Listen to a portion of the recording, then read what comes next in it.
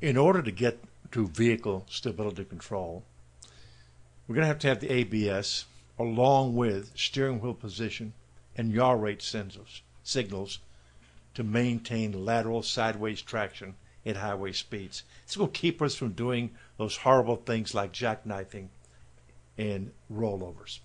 Lateral traction problems can be categorized as oversteer and understeer conditions. Oversteer is when you turn the wheel and the back end comes around, very much like a jackknife in a truck. Understeer is when you turn the steering wheel and the vehicle continues to go straight. It doesn't respond to the turning. Here's an example. Understeer is a loss of lateral traction, where the yaw rate, which is called, could be said, the turning rate, is less than the intended path as indicated by the yaw rate sensor and the steering angle sensor. The yaw rate sensor is located in the center of the vehicle. It's a very specialized sensor. We'll show you how it works. It actually calculates the true turning angle of the vehicle. Turning rate, I should say, of the vehicle. The steering angle gives us which direction the driver wants to turn. If it's indicating a steeper turn than the yaw rate is indicating, we have an understeer situation. And we have a way of correcting that. But first, let's get all these down. It detects the actual turning rate. The steering angle indicates the direction where the motorist wants to go. If the CCM detects a difference in the desired vehicle path and the actual vehicle path, it's going to start taking action. It's going to apply brakes to certain wheels momentarily to correct the course of the vehicle. Not long-term, not locking them up, just a momentary application of the brakes on specific wheels. Oversteer is a loss of lateral traction where the yaw rate, turning rate, is greater than the intended path. It's a rear wheel skid, another way of saying it, as indicated by the yaw rate sensor and steering sensor. So they're looking at this and seeing it happen. And again, the same thing.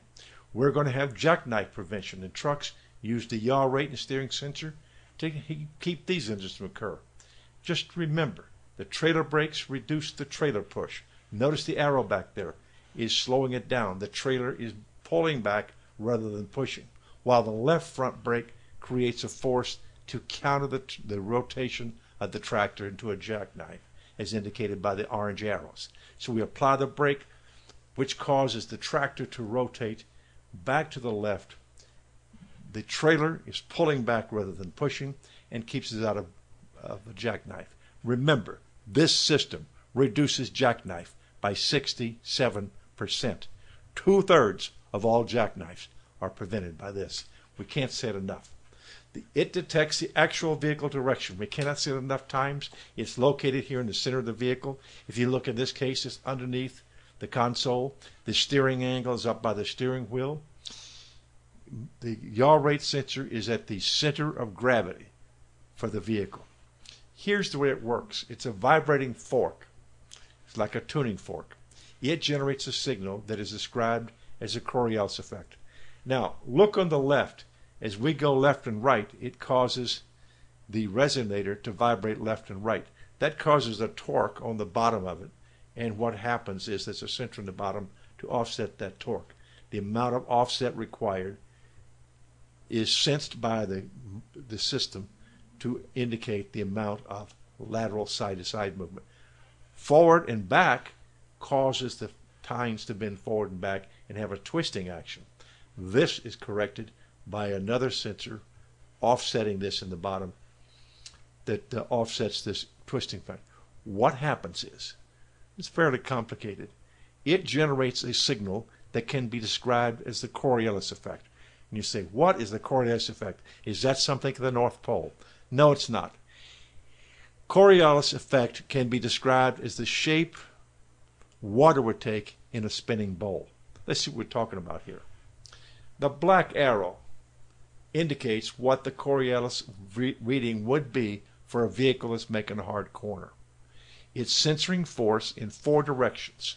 So we can see we've moved from the bottom, we're going straight and level, not accelerating, constant speed. So we weren't braking, we weren't accelerating, we weren't cornering. Either way, when we cornered, the ball rolls up here.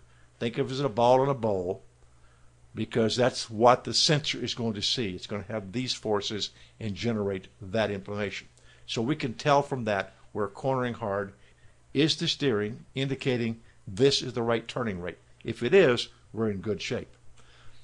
The yaw and deceleration sensors are combined into one unit. You see them here in this little chip. One thing to be careful of. These are in the floor of the car. People with sunroofs frequently flood these sensors by leaving their sunroof open during a rainstorm, which can shut down the CAN bus because it has a CAN controller in there. We have found a couple of occasions where everything was shut down. No one could figure out why CAN could not communicate, only to find chips mounted in the floor of the car for stability control like this, and for passenger classification for the airbags. Those two sources get flooded by open roofs. The yaw sensors have a 2.5 volt center point that varies to indicate positive and negative yaw, left and right turns. Now, the other thing we got to have to make this work is a steering angle sensor. It supplies information about the vehicle. We've got optical that look at lights. We've got MRE. Remember our magnetic resistive element? Even use, like I say, linear outputs from a potentiometer. This is necessary to identify the direction of the intended path of the vehicle. Here is the output of a sensor used by Bosch. It has two sensors. They go from 0 up to a maximum and back down again. Now, if you'll notice, we're turning left. The blue sensor goes high before the red. If we're turning right, the red sensor goes high before the blue. The vehicle keeps track and calculates how many times it goes from 0 to 360 to know the location of the wheel. All of these sensors, steering and yaw, must be zeroed for the system to work properly.